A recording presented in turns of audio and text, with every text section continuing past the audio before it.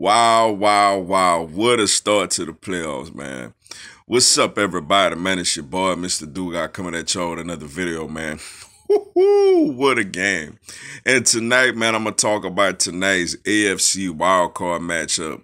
You had the Houston Texans beating the Buffalo Bills 22-19 in overtime, man, to advance to the divisional round of the playoffs, man. What a game, yo. But before I get into this video, man, for everyone, if you want to give me a follow on Instagram or send me a friend request on Facebook, I'm going to have my Instagram and my Facebook information down in the description box. Come give me a follow on the gram. Come send me a request on the book. Come holler at your boy, yo.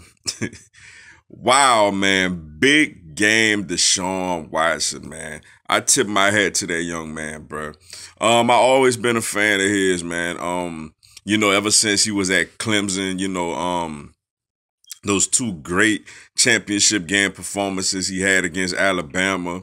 The 2017 game when the team was down, I think 10 in the fourth quarter, and he brought them back and got the W, throwing the game winner with 1 second left. And, he had all the fourth quarter comebacks this season.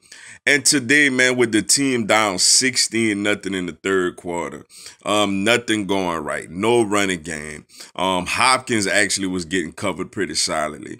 And he put the team on his back, man, and he goes down, get a rushing touchdown, converts the 2-point conversion, throws another touchdown to Hyde.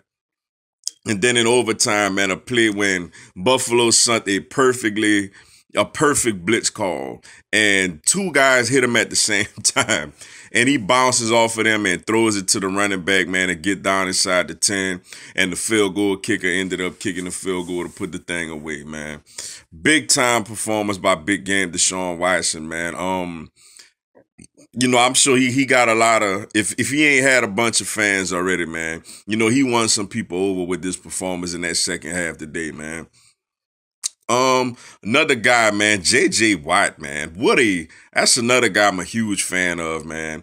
Not only the way he plays, man, but of course, me being a Louisiana native, I have a bunch of family members that's located in Houston, and I know how hard things was for for my family, with the Hurricane Harvey situation, and to see that, him having a season-ending injury and him using that as time, man, to just really, well, he was working on that before the injury. Like let me not forget to mention that he raised a whole bunch of money before his injury, but once he got his injury, he was able to be even more hands-on with relief in the Houston area, man.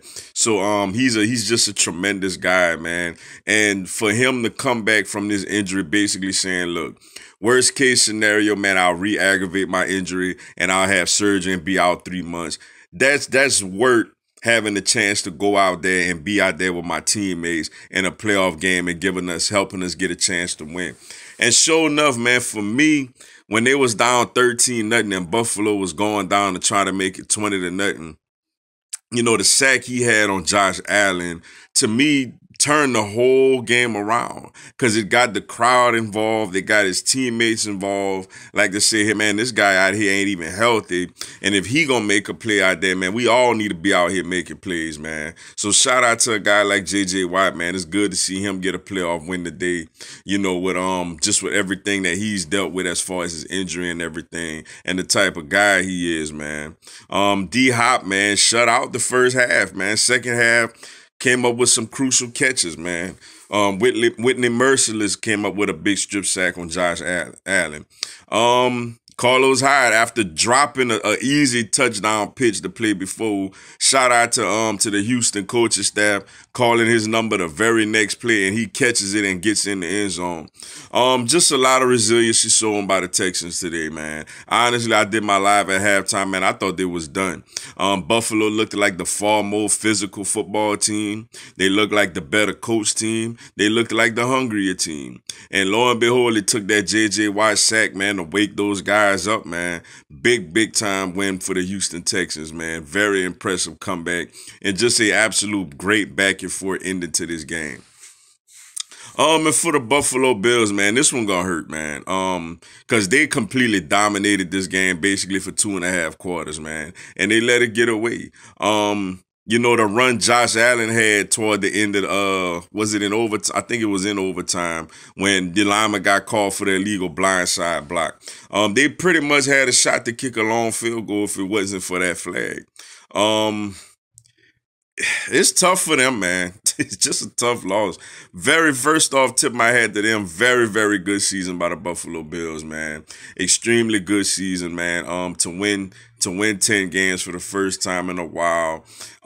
You got a young core. He got to make some better decisions at times, but to say this was his first playoff game and he was on the road, I felt like for the most part, man, he handled himself pretty well.